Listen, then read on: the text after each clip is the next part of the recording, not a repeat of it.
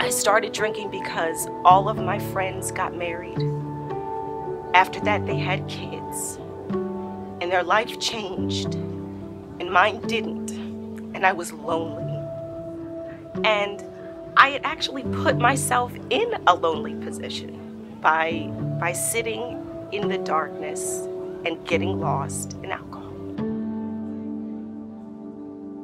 My name is Jennifer Gross, and I have lived in Maryland all my life. We're in the Hope Chest right now. We're across the street from the well. They've given me the position here in the Hope Chest as Hope Chest Coordinator.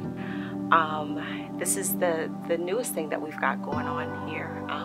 It's a little storefront that we have access to now, and people can come in here and get things from toiletries to clothes and shoes, baby items. It's a great place. I grew up not far from here in Glen Burnie to an amazing family. I got to grow up in a house with my mom and my grandparents and an aunt and uncle. I'm an only child, so of course I was spoiled. I lived in a house with rules and structure because my family knew that that's what I needed.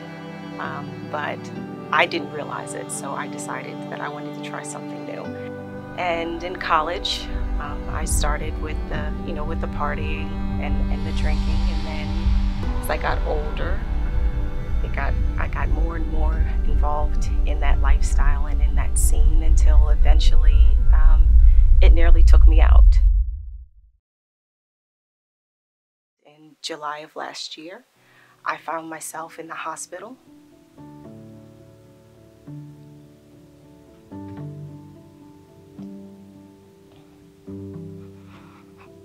Because I had essentially drank away my liver.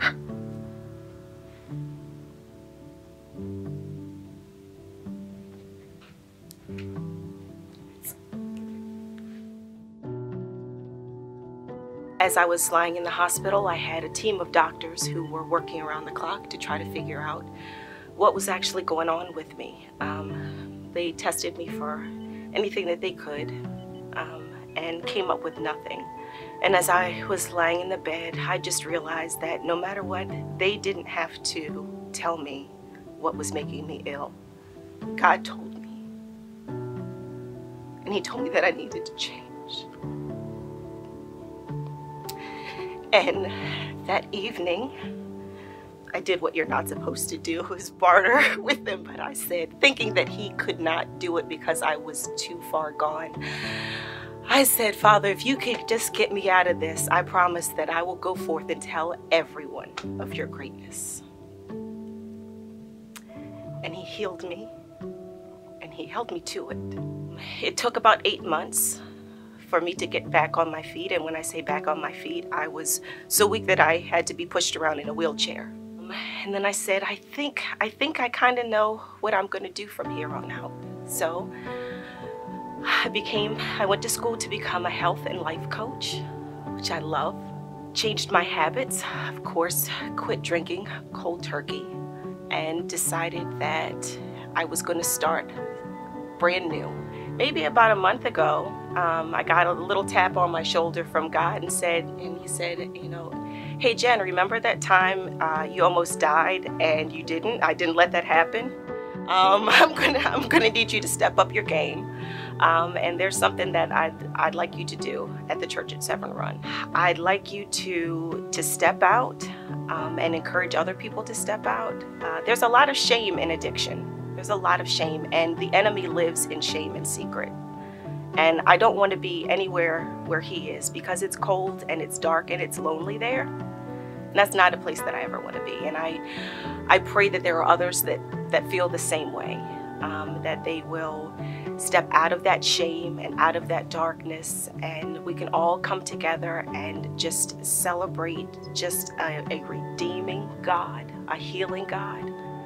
The enemy wants you to think that you are too far gone, that this is just the life that you've created and the life that you're going to have to live, and you've created this misery.